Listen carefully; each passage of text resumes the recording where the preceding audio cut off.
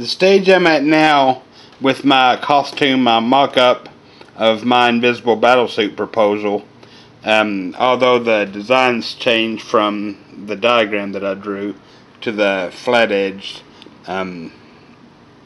costume right here, the mock-up right here. The thing I need to do is create a model for the light interface, the thing that makes invisibility possible by rerouting light through the body of the suit, to create the smaller light interface tucked away inside the hump of the battle suit. And I'm going to try to make that today out of air dry clay.